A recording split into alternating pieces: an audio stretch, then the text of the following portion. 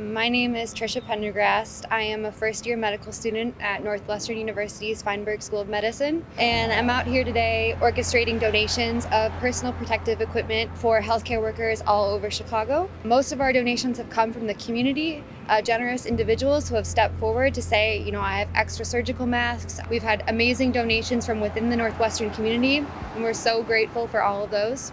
Now we're going to be distributing them to emergency departments and ICUs throughout the city that are really in need. We felt like doing nothing was just not an option. We view this as an extension of the oaths that we took the first week of school, where we vow to put the needs of others before the needs of ourselves. This is a really critical time, so we're asking anyone in the community, if you or someone you know or your business has N95 respirators, masks, gloves, or gowns, to please contact Get Me PPE Shy.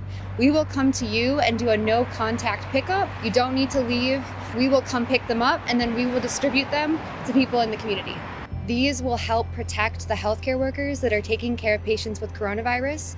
Not only will this keep the physicians and nurses safe, it will also keep patients safe as well.